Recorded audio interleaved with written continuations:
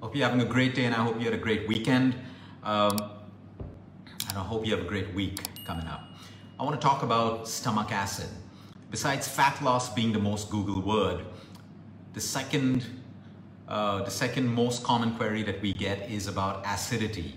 Most people, unfortunately and sadly, think that they have more stomach acid, and they constantly treat themselves with antacids all the time, and they never get better. Of course, you take the antacid, you get immediate relief. After a while, you have the same old problem over and over again. And I can't tell you the amount of people who self-prescribe themselves antacids and pop it like candy.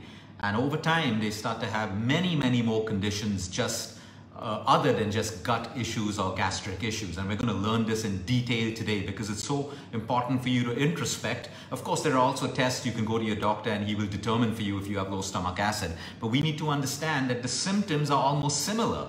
So all of us, the moment we get the slightest symptom, like we have acid reflux, or we have gas, or we have bloating, or we have a little constipation, we immediately link it that we have acidity. We have too much of stomach acid, and then all of a sudden we start treating ourselves with all of the antacids, which create the biggest problems. You need an antacid, of course, take it. Sometime a year ago, I was in hospital for an infection, and I'd had to take medication that would cause acidity, and I took my antacid for a week. The moment I got off, I was absolutely fine. I stopped the antacid. But today, there are people who want to eat heavy meals and late night meals, and before that meal, they take an antacid because they know they're going to get acidic. You have no idea the danger you are putting your system through and the innumerable problems that exist in our world that you now may be able to relate to after we go through this list. So number one, stomach acid isn't a bad thing. When we eat our food, we have something called stomach secretions. The moment I start chewing my food and saliva starts going down, it acts as a messenger to start producing stomach secretions. Okay, one of them is hydrochloric acid. Then we have mucus. We have a lot of mucus being produced because the mucus has to line our stomach so that the acid does not eat into our mucosal linings. That's the beauty of the human body. And then we produce enzymes, digestive enzymes, and all of that stuff.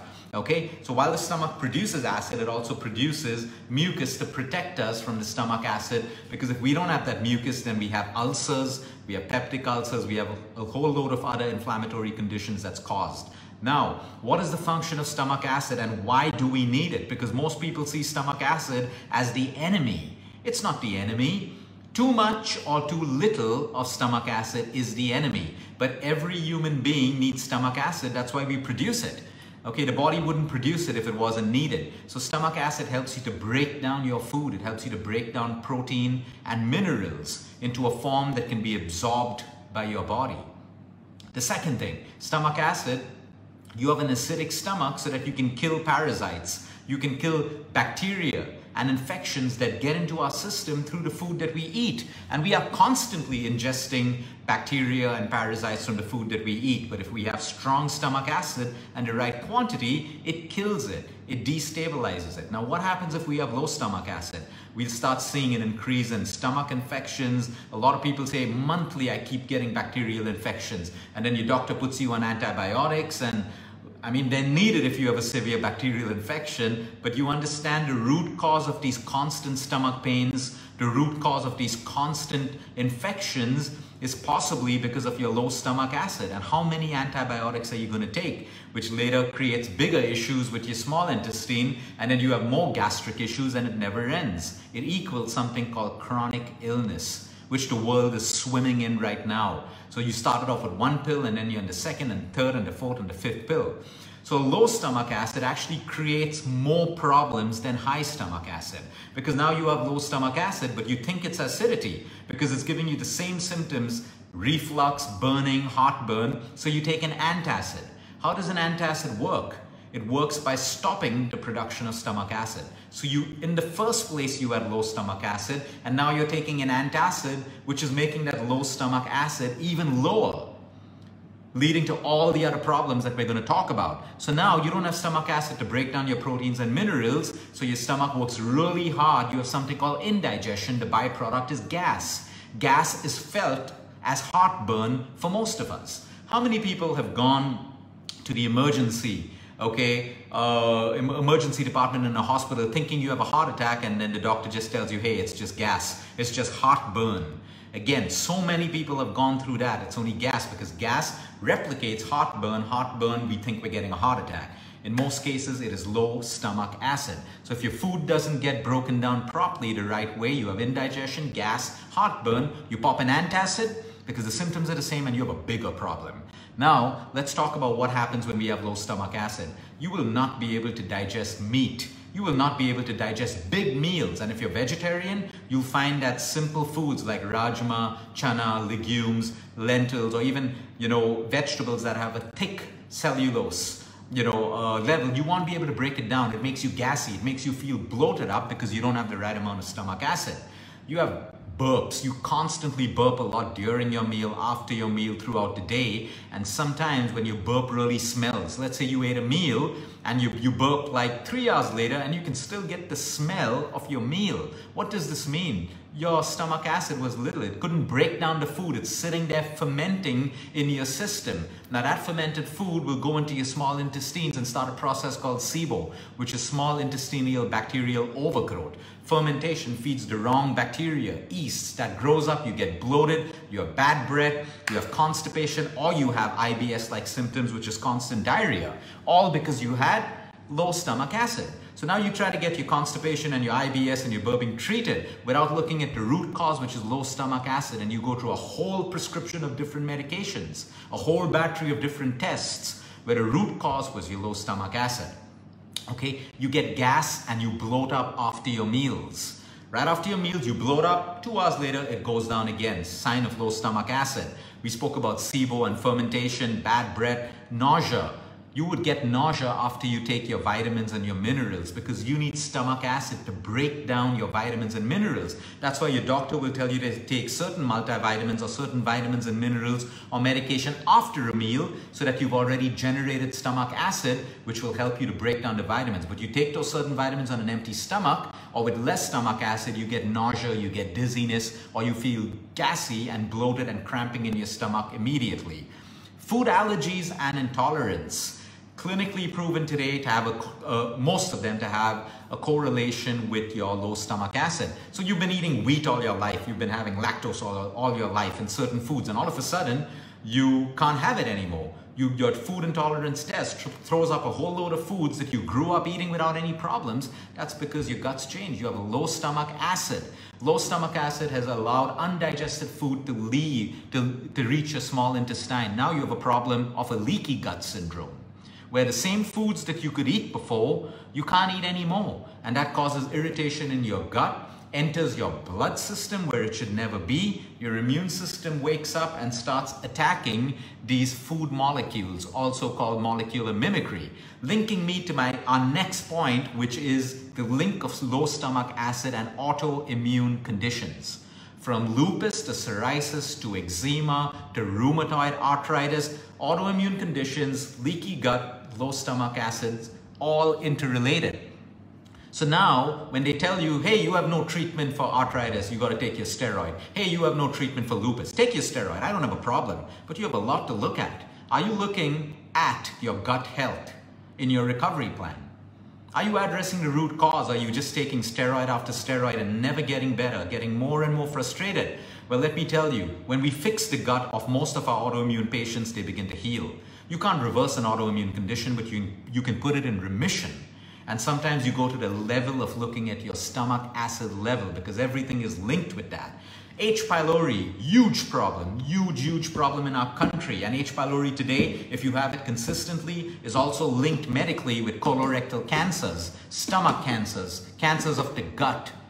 Because H. pylori eats into your system, leading to ulcers, a whole load of other problems. How do we know we have an H. pylori? You can do a medical test, or your body gives you indicators as well, which now triggers you to get a medical test. Constant burping, a heaviness in like your chest or just above your diaphragm when you're eating your meals, sudden loss of appetite, burping continuously throughout the day could mean H. pylori. You could have H. pylori if you've been popping antacids all through your life. If you're constantly taking high dosages of antacids, you've run out your stomach acid, because guess what kills the H. pylori bacteria? Stomach acid.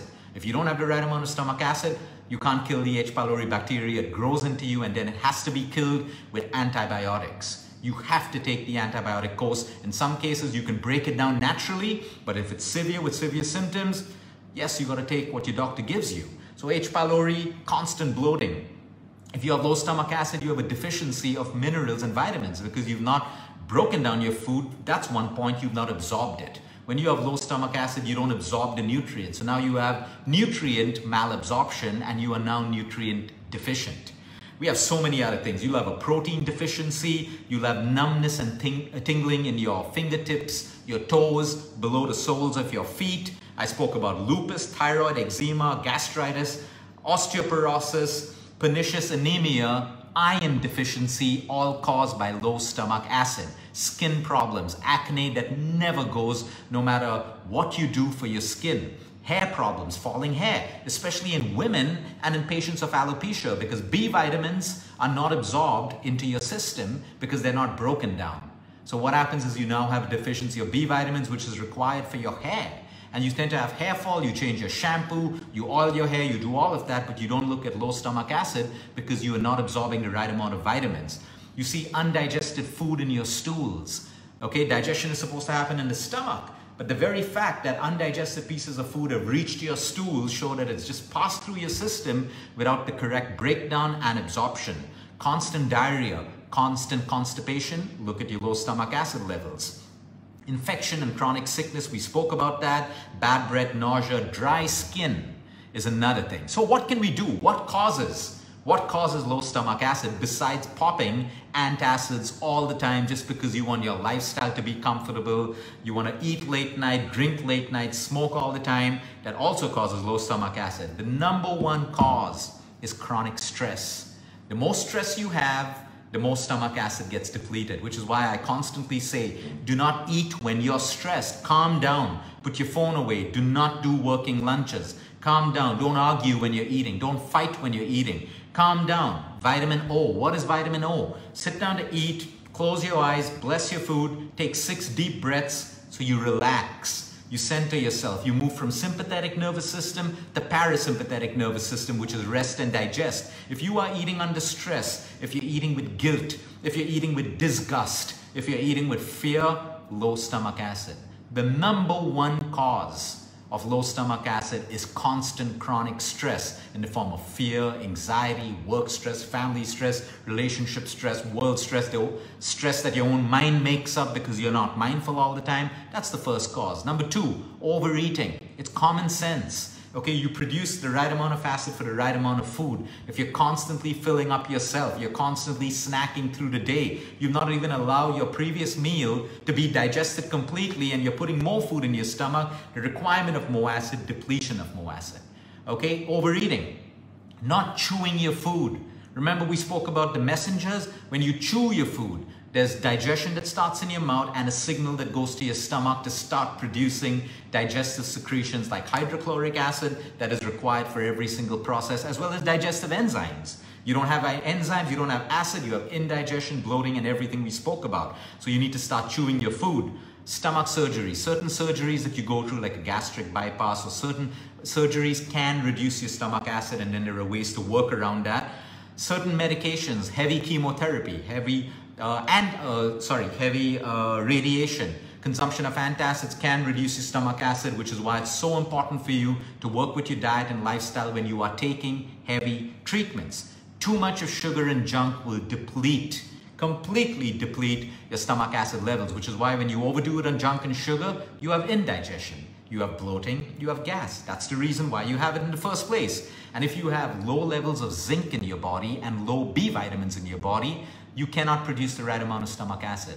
For the right amount of stomach acid, you need zinc and you need the B complex of vitamins, showing you how important a balanced diet is. If you're doing a fad diet and you're deficient in B vitamins, you may lose a little bit of weight, but you have so many other problems, innumerable ailments that get caused. So chew your food, limit your processed and junk. Eat fermented vegetables. If fermented food suits you, now if you already have really bad gut health, sometimes fermented food will not suit you. It doesn't make fermented food bad. It just makes your gut really, really sensitive. And as your gut gets better, you can slowly move fermented foods in that helps you with the process. Fiber, the right amount of soluble, the right amount of insoluble fiber, which again comes from a diet that has fruits, vegetables, nuts, seeds, legumes, lentils. Balance. Fad diets don't give that to you. Apple cider vinegar, extremely important, not only just because it works as a prebiotic, but it can help you to stimulate the production of stomach acid, which is why in India, it's a beautiful age-old custom to sprinkle lemon over our food, because lemon can also stimulate stomach acid secretion in your stomach. So looking at apple cider vinegar 30 minutes before your meal, maybe a tablespoon, a teaspoon, if it's, I don't know, the dosage according to you, how it suits you, but apple cider vinegar works beautifully for that. Ginger as well. A little bit of ginger before your meals can also stimulate stomach acid production, and of course your prebiotics and your probiotics. So it all comes down to your lifestyle and a balanced diet. But like I said, if you go on constantly treating the symptom the wrong way with an antacid, you can possibly have all of these conditions. And if you have any of these conditions we spoke about, and your gut health and your stomach isn't in your recovery plan, you're never going to get better. That's the sad part of it. I don't mean to induce fear in you, but today the world is stuck in chronic sickness. We're running from one medicine to another. I have no problem with medicine, but when you're taking medicine, are you also changing your lifestyle? When you're taking medicine, are you also looking at managing the side effects of your medication? If you are, you're going to get better. If you're not, you're going to be stuck in chronic sickness. So more than over acid, most people actually have low stomach acid levels. So you want to try to relate yourself to these symptoms. You can also go to your doctor, because your doctor can also sometimes help you to determine low stomach acid depending on your symptoms. So this is the importance of lifestyle. This is the importance of knowledge. When you understand, you relate. When you don't, you react in fear. You start making concoctions and having stuff that probably isn't even needed, which is why the whole alkaline lie is a lie. Yes, if we're overly acidic, it's a problem, but when we try to become over alkaline, it's a bigger problem, because there are certain parts of your body that have to maintain certain levels of acid, like your stomach. We need to be between 3 to 3.5 at a pH level. Your skin, the more acidic your skin, you kill microbes and bacteria that come onto your skin. Your bladder as well. So everyone's trying to get alkaline, okay, not understanding that the human body has its own pH regulator. Until date, in 8 to 9 years of our practice, we've never come across a case where someone really has to get alkaline. 1 or 2 cases of extreme acidosis in the body. Other than that, your lifestyle and your diet will keep your alkaline and your pH levels and your acid levels in balance. It's a regulator that exists in us, works with intelligence. So all of your alkaline waters and all of that stuff is adding zero value. If you bought an alkaline machine right now and you're thinking it's a waste of money, it isn't. Try to keep the pH regulated to max 7.9 or 8, not 9.5, not 11. There's no organism on planet Earth that requires an alkaline pH level of over 8. So if you bought that machine, the best use of that machine is you can possibly wash your face with that water, because it's good for your skin. That's about it. So you want to correlate with everything we spoke about today and make an informed decision. I can't tell you the amount of patients that we see who are suffering because of low stomach acid and antacid abuse. Even if you're in an antacid today, there are natural things that you can do that replicate what an antacid does in your system. Now the choice is whether you want to do it, whether it's important to you, and if you want to make that change. Have a great day, everyone. Until next time, eat smart, move more, sleep right, and breathe deep. And remember, you care is all about you.